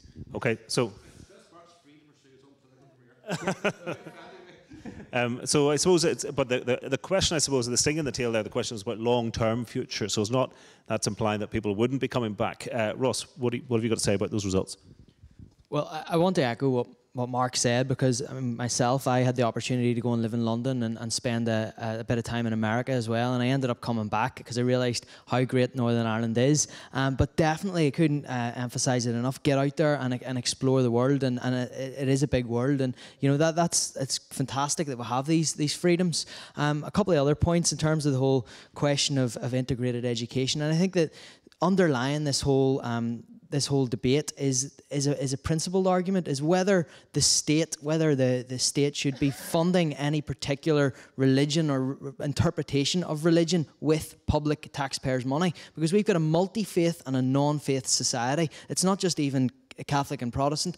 There's so many different beliefs out there, and just because you're born into a particular family with a particular background doesn't even mean to say that you have those beliefs of your parents. So I think that whole principle of whether, personally, and the party's position is that actually we should be going along the lines of the way France and America have their education systems, which are completely secular, that they teach religious education but not religious instruction. But on the question of long-term future, it's not necessarily a bad thing either to be able to go away. And to finish it off with the teaching question, I had something to say about that as well. I'm just trying to remember what it was. I can't remember what it was. I can't add something. Oh yeah, no, I'll come back to it. Is that okay? Yeah. No problem. Tina, do you want to say anything about just our results of that poll there? Yeah, again, I think it's really important to be really honest with the electorate, and maybe because we're not a party, we don't have a lot, we are a party, but we haven't went to the polls yet, so maybe we can be a bit more honest with people.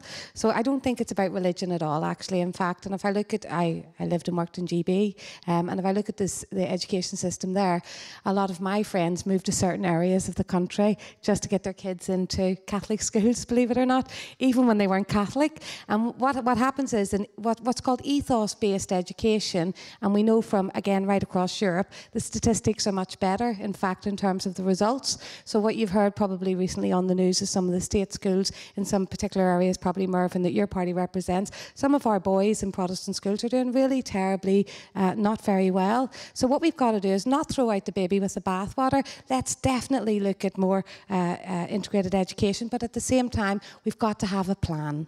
And we need to look at the way that our society is built. So, for example, what about a target on making sure that new homes that are built, that it's cross-community? Therefore, you have much more opportunity to give the types of schools we get children going to those schools because they're local schools. But more importantly, let's look at the exciting things that are going on with free schools and academies across Europe. So if I look at what's going on there, when you're aged 14, you decide that you want to go and specialise. So if you're really into science, you can go to a great science school. It doesn't matter that it might be a school that's funded by, let's say, the Catholic system or the voluntary grammar or the controlled sector. But if science is your thing, you might just end up wanting, irrespective of where you want to go to that science school. If it's IT. If you're really good with your hands and practical, maybe you want to go to a technology college. That's the type of education of the future. And if we open our schools up, and we need to challenge the Catholic Church, is my view, because they've got some fantastic schools. And I'm also a Catholic, but I sent my kids to Methody. Why? Because it was the closest school in South Belfast to me, but I thought they offered really good sports. I wanted my kids to get into the sports. So there's lots of reasons why parents choose education. We've got to give parents a choice, but we've got to be realistic about what we can achieve. Thanks for watching. I'm going to come in with a couple of comments from our voters here. I'm going to go over here because we haven't heard from you yet, and then I'll come back here again. I'm David, and I'm from Coleraine. Each one of you have stood up and talked about integration of education as key. But North Coast is the only integrated school around the North Coast area. And people come from Garva, Cushendun and all that, but our schools facing closer. All the rest, Catholic schools and Protestant schools still stay open in Korean, but they're facing to close our school down. But you're all arguing integration is key, but ours is the only one facing closing down. Okay, you're not seeing the support then. And just a couple of comments here. A lot of the focus on the divisions in education seem to be, you seem to be talking about is between Catholic and Protestant. But what about the fact that age 11, that 11-year-olds are split into intelligence groups? If you don't pass an exam to get into a school, you can't go to that school. You're basically saying the people in this school are better than the people in this school. I know personally, around Derry, the people in the grammar school think they're better than us, even though we're coming from the exact same grades and the exact same exams. What are you going to do about that? Like following from Sarah's point as well, like when you're 11, you're doing your 11 plus because you're being split into a grammar school and a non-grammar school. Like at the age of 11, your mind is totally elsewhere. I know when I was 11 years of age, my focus wasn't exactly my 11 plus. My brother as well, he's just finished like his exams obviously for the grammar schools now.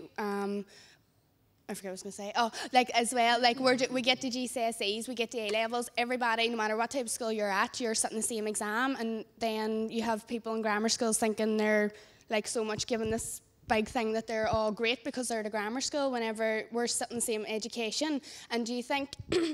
I understand grades and everything are really important, but if there's such this big emphasis that you are all putting on integrated education, then why isn't it happening more? Why do you not think that integrated education teaches you a lot more than just a grammar school to get you a grammar Catholic school teaching you about Christianity and what you're supposed to believe in when we're actually getting life lessons? When you go to work in an office, you're not going to be only put in a Catholic or a Protestant office. You have to mix with these people every day once you leave at 18.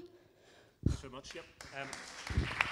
I'm going to hold it, Mark. I want to ask our candidates just to think about what they've heard there and reflect that, if they will, in their closing statements, which we'll come to in a moment. I'm going to give you about a minute just to kind of give the last final punchy sell, hopefully, from your point of view. But before we get to that, I just want to give another vote, really, just to give us a sense of where everybody sits here at the moment now, having talked about Europe and talked about issues that flow from Europe and that impact upon our attitudes to Europe. This is a vote that could happen, perhaps, in the UK. And what we want is to hear from you. And the question really is, if a referendum were held tomorrow on whether the United Kingdom, including Northern Ireland, of course, should remain in the European Union, which way would you vote? So, the vote is to remain within the European Union or not.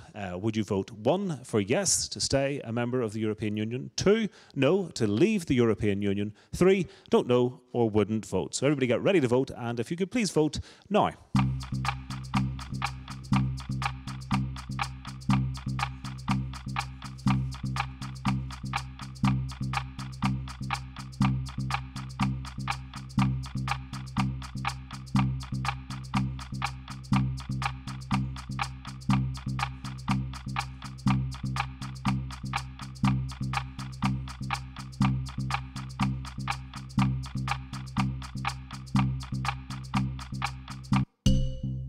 So there we have it. Okay, it's a big majority want to stay in the European Union, 93%. We've got somebody who wants to leave and a couple who don't know. So there you are. Well done, everybody. Thank you for taking part in that vote. So before you give your final and closing statements, our party representatives and our candidates now know that you've got a very pro-European audience here. And they want to hear now, and you have got effectively 1 minute to try and persuade these people perhaps to change the way they voted at the beginning of this, or just to stick with you if that's how they voted earlier on. And I'm going to reverse the order in which we did it earlier, and I'll start with Tina and ask you to keep it just to about a minute and then pass the microphone along. I'm absolutely delighted that, first of all, you want to stay in Europe. It shows that you're not all inclusive looking like most of our society is, and well, some of our society is today. I'm excited by the fact that you are challenging people, that you've got the confidence. Some of the comments here is brilliant. You know, my closing remarks is that it's time for fresh politics in Northern Ireland. It's time for the 21st century. It's time for people like you to go home and tell your mummies and daddies, I know you voted the way you voted all the time, but actually for me, I need a new Northern Ireland. I need fresh politics. We don't want what we're saying here today. It's time for us to get our voices out there in Northern Ireland. We need jobs. We need teachers. We need a better society. We need opportunities. And until we get actually, and I'm sorry for being so strong because I'm so passionate. It's why I got involved. It's why I came home. I love this place. We have to be strong. We have to tell some of these people it ain't good enough, and we're going to change it together. Thank you. Thank you, Jim. I'm sort of wondering whether I should change my opinion on a referendum and actually have it now, today, and get it over and done with and get a good result and put it past us. Can I thank you all for your engagement? It's been very, very good for us to hear the feedback, particularly on integrated education. And maybe if I just use the balance of my time just to actually answer the questions as to why people are frustrated that this isn't happening quick enough, and particularly what's happening on the North Coast. What we're seeing is actually the two different sectors are defending themselves. Integrated education has been seen as part of a problem whenever we have declining enrolments, rather than being part of the solution, where we're actually bringing people together, have better education, better finances, better economic outcomes. And that's the problem. People are actually protecting their vested interests rather than looking to a new innovative solution. And shared education is actually a bit of a danger in this regard, because it's actually a watering down of integration. It should be part of a spectrum, not seen as an alternative. That's not real integration. Thank you. So just to repeat what I said at the start, we are a party that's a pan-European party, 48 MEPs, 15 different countries. It shows that we are working together right across Europe, and that's what we need for Northern Ireland. And not only are we working together, but we're working for our future as young people. And you know, whether that's to do with the environment or whether it's to do with things like youth unemployment, we're putting these as our priority. We want to change democracy in Europe, to make Europe more responsive to the people, not just the big businesses and not just the wealthy individuals. We're the only party in the Northern Ireland Assembly that publishes all our publishes all our donations and does not accept corporate donations. You have to ask your other representatives where are they getting their money from and whose agenda are they driving. And fundamentally, you know, when we say we want to change things, what does change actually mean? What do these guys mean when they say change? When we say we want to change Europe, we want to see a green industrial revolution. It's very clear. That's what we're backing. That's what we want to change. And it's all for the interest of the common good. Thank you. Well, thanks very much for having me. This has been a very interesting discussion. In responding to some of the last couple of questions, I think that the statistics on emigration are very worrying. I think it's quite clear, particularly coming from a rural area, that we're educating our young people for emigration. Emigration isn't a lifestyle choice. It's something that young people are being forced into because there isn't enough good jobs for people to access to allow them to stay at home. And unfortunately, some government ministers, none of them in the north have been daft enough to say it, but in the south and in Britain, some of them have actually claimed that emigration is a lifestyle choice. In terms of the debate on integrated education, it's widely accepted that there's far too much segregation in our schools. Schools are segregated by religion, they're segregated by sex, and they're segregated by social class. And all of that needs to change. My concern about integrated education, and the concern of many within my community, isn't about religion. It's about access to our cultural identity. As an Irish citizen, I want my children to have access to learn the Irish language, to have access to participate in Gaelic games. And the concern that I want to see addressed by those in the integrated education sector is that young people will still have access to those services through the integrated education system. The final point I want to make is that on the 22nd of May, you're going to be faced with an important choice. And the first one is, do you go and vote or not? And I would encourage each of you to go and vote, regardless of who you're going to vote for, regardless of which particular party or independent candidate you support. Please get out and use your vote and vote for somebody. Thank you very much indeed. I think today, and on occasions like today, is always good for politicians, because it's never an easy task. It's always easier to say what you should do rather than what you actually do. And today, to come here as a politician, it always puts all your views, all your opinions, all your policies in a context of there are others who have a different view and have a different opinion. But I believe on the 22nd of May, the people of Northern Ireland will yet again have another choice, to either vote for a party or parties which clearly have demonstrated that they are prepared to face up to the real challenges, actually be truthful, and for some parties to talk about dark sides, to come clean and say, well, exactly, this is what our past has been, but this is going to be our future. And I think that on the 22nd, the DUP has a record of delivery. A delivery that says, we recognise that we're different. We recognise there are challenges. But any society must have core values at its heart, because we just can't abandon our principles for the sake of it all looks good. It all sounds lovely. And it all is very sexy in a sense. But when the rubber hits the road, there are hard choices that have to be made. And the hard choices are these. Will you have a job when you leave school? Will you have a future? Will you have a way whereby your young people, your children, will ensure that in the future they stay in Northern Ireland? And I think that what we've seen today is that the parties have different views. The choices will be made by the electorate, and I'm quite happy and confident that the DUP on the 22nd of May will be given again an endorsement for its policies in a way that reflects the progress that it has made for the benefit of the people of Northern Ireland. Reverend, thank you. And next up, thank you, Reverend Story. Could we please have Mark Brotherson? Mark. Here I am again, guys. Remember I started off at 0? Someone please vote for me. Only joking. What I'd like to say is, listening to the debate today, what started to permeate through for me is going back to my statement at the start, where it's about jobs, jobs, jobs. It's about the economy. Absolutely focused. The NI Conservatives, remember this, we're the largest party in Northern Ireland. We have 304 MPs at Westminster. We have 8,500 councillors and 25 MEPs. Not quite as much as the Greens, but they don't have many MPs.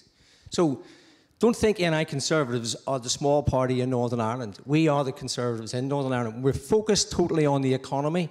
An education system, as you've heard me talk about, I'm from an economics and an educational background. We need to focus our skills development, our curriculum, by listening to the workforce, listening to new organisations. We need to get integrated education high on the agenda. I would also say we need to start legislating for that. We need to start looking at our education system now. It's actually split 50-50 between the controlled, the maintained, the grammar. There's a 50-50 split. Let's take an example from further and higher education, which is fully integrated. It's about skills development. It's about upskilling you, facilitating your opportunities for you to get work. We have created 39,000 private sector jobs have been created since 2012 by the Conservatives. Now, we do claim credit for that here in Northern Ireland in the executive, but think about where the funding comes from, where the decisions are made, and ask yourself this question: why should you not be afforded the opportunity to vote for a party that has national interest at UK, that's going to have a massive influence on how the European Union relationship is formed going forward? Vote for the NI Conservatives, and we will lead change for you. Thanks. So, Mark, if you want to give Mark Brotherson there, and thank you very much, Mark, and Danny Kinn for the Ulster Unionists. Danny Kinahan, but I remember I'm here really for Jim Nicholson, and I go back to what I said at the beginning. Jim has been there for years and knows how the business works and how to get it changed. The rest of us are the people that create the change, that makes it work. When you look at that figure up there, we know Europe is needed. We know it's got to work, but we know change is needed. When it gets to the education system, when we talk of a shared system, it isn't a watering down of integrated. It is trying to get every other school to start changing as well, with integrated as your goal and getting everyone as close as you can get. That's how we've got to change the education system. But the key to all of this is laying down a system where you can all travel around the world, be prepared for the world, get jobs wherever you want, come home if you want to.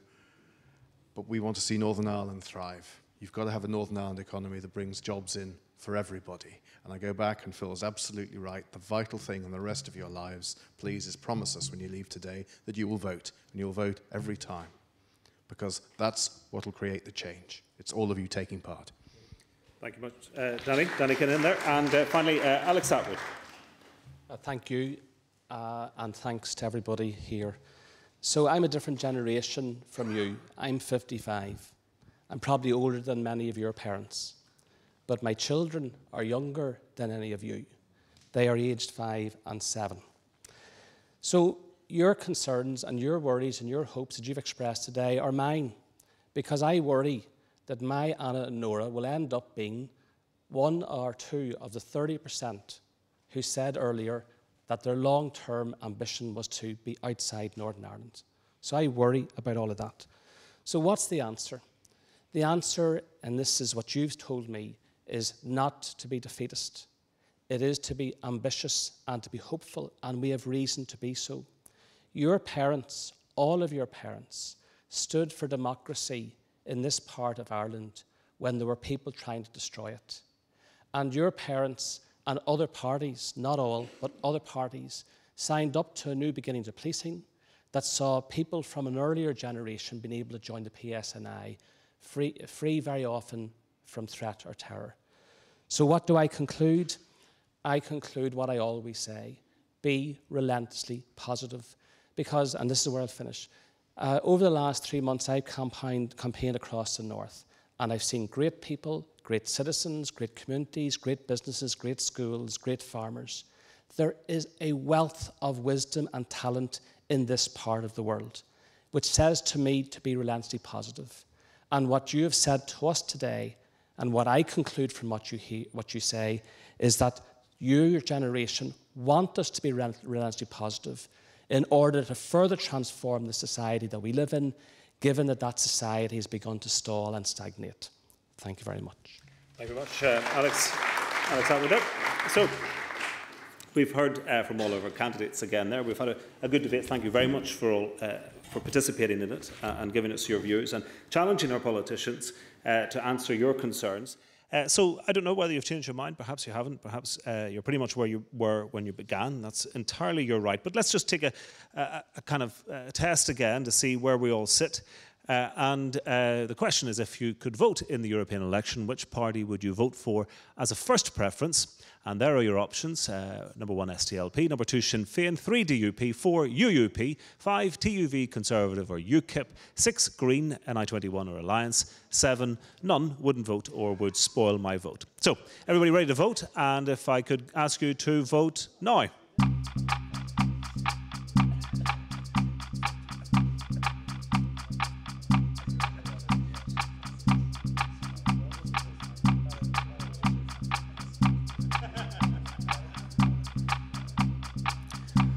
So let's see, are we going to have any change?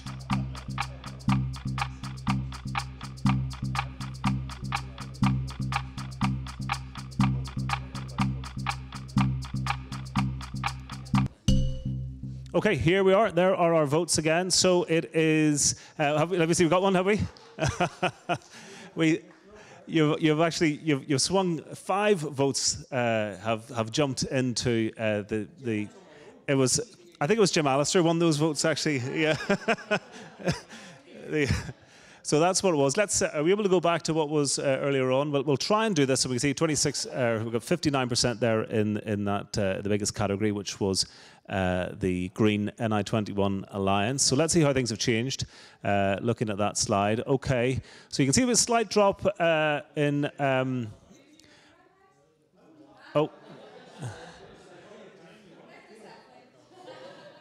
I think, so what are we looking at? We'd increase, definitely there was an increase there between Green and I-21 Alliance. There was an increase for the TUV and Conservatives, but I think there was a bit of a drop for SDLP and Sinn Féin, and I didn't see...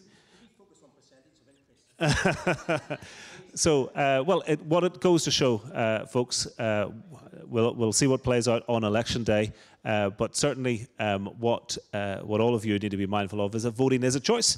It's a right that everybody has, and one that you should hold dear, and you are entitled to vote whatever way you want, and you are, as ever, entitled to change your mind. So that's us for today, folks. Could I ask you just to give a very big thank you to all of our candidates and our parties taking part. And I could ask perhaps our parties and our candidates to offer a thank you to our young people for their participation. Thanks very much to Will for keeping us right with all of our voting. An important thing, folks, these don't actually work, the video controller, or they don't actually do any good for playing computer games. So please, please, please make sure you hand back the little remotes. They are expensive items and they've been very useful to us today. Thanks very much to our organisers today. I think it's all been very worthwhile. Have a great bank holiday weekend and good luck with the studies and everything else in the future. Thank you all. Thank you.